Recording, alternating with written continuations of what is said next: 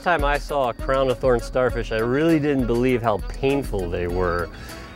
Just touching one, just brushing up against it, pokes your skin with these sharp spines, and there's some sort of toxin and poison in there that makes those wounds just rage with pain.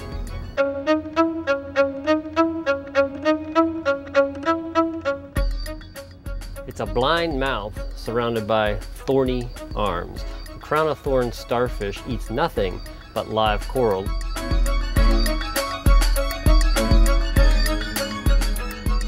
Sometimes the first thing that tells you there's crown-of-thorns in the area is when you first get in the water and you look down and you see white patches on the coral.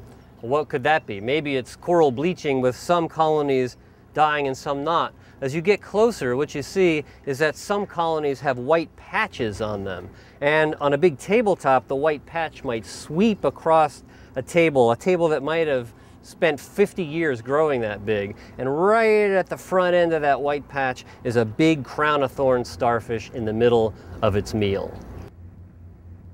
Now, they're a natural threat. They've always been crown-of-thorns starfish in the Pacific. And they tend to do outbreaks. That is, be fairly uncommon for many years and all of a sudden be very, very numerous on reefs. On the Great Barrier Reef, they start off at the northern end in an outbreak, and that outbreak sweeps down to the south periodically. A big crown-of-thorns can eat a lot of coral. It leaves behind coral that, if it's healthy, can regrow. But if it isn't healthy, if the coral is stressed by sedimentation or too much algae, then the coral will die. And so the crown-of-thorns can be a major threat to the survival of coral reefs around the world.